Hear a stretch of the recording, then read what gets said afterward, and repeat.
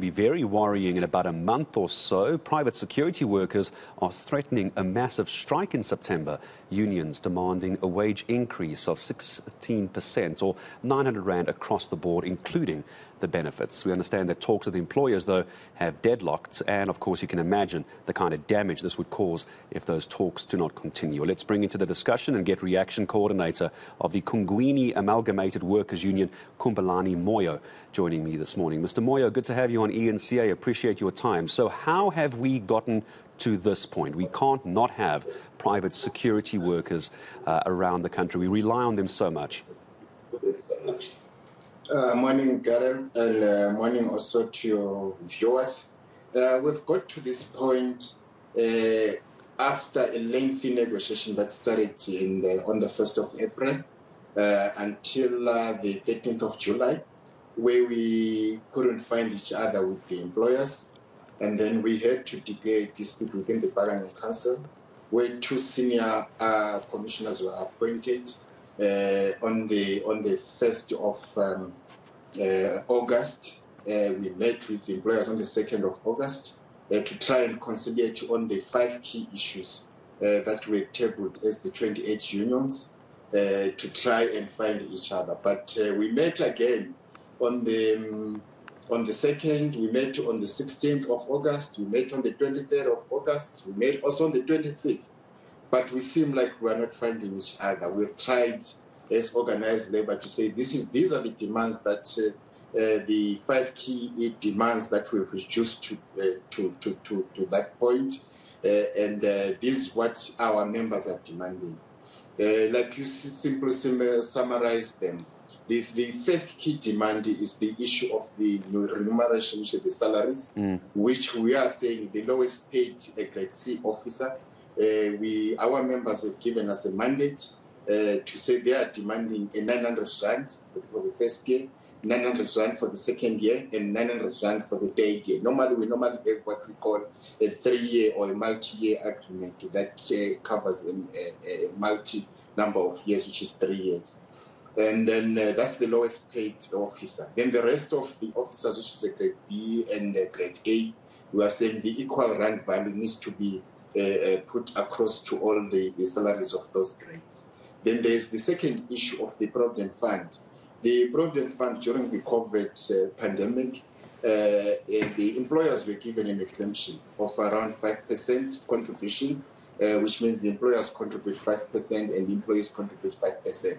But we had agreed in our main collective agreement that the maximum contribution is 7.5% on each, which is the employees and the employers. But the employers, they're saying they want to remain with the status quo, which we say it's not correct.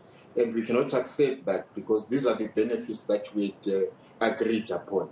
Let's talk to me as well, Khumbulani, for a moment about the kind of impact this is going to have.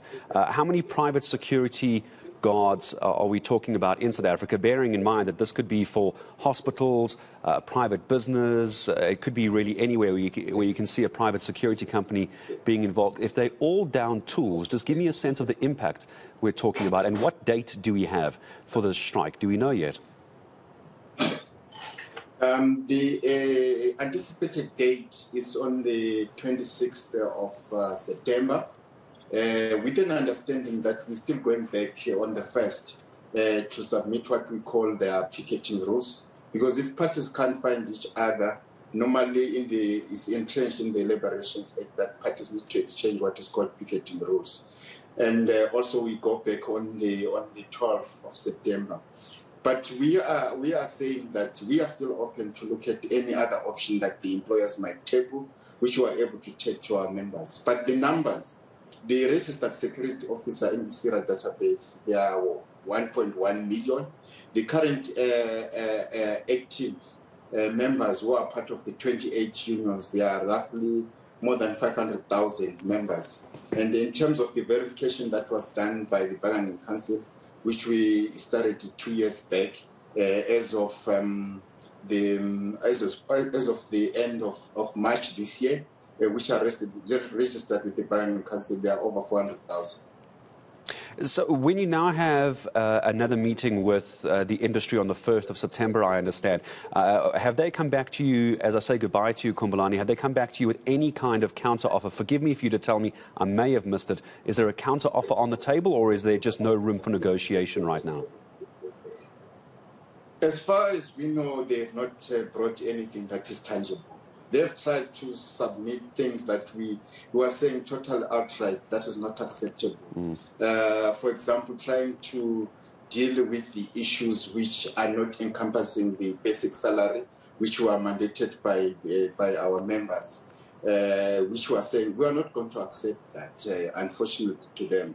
We need to deal with the basic salaries with understanding that currently security officers are spending next to about 60% of their salaries on the transportation, and also what they are giving us is less than 3.5% in total. If you put all together, it's less than 5%, and the inflation is sitting around 7.8%, which we're saying is too low. And in the past 3 years, things have skyrocketed. If you quantify the service that came in, if you quantify the transport, the rise of food, the rise of accommodation, it's next to about 70%. And with an understanding that we're locked in a 3-year agreement, which they couldn't even come in and say, let's alter it because the inflation has gone so high. It's the inflation, it's the cost of living, everything having gone up, and this is what we're hearing across many industries, Khumbulani, as well, is the high cost of living is just eating into everyone's salaries as well. And as you say, your request is a reasonable increase. We're going to follow this very closely, of course, meeting again on the 1st of September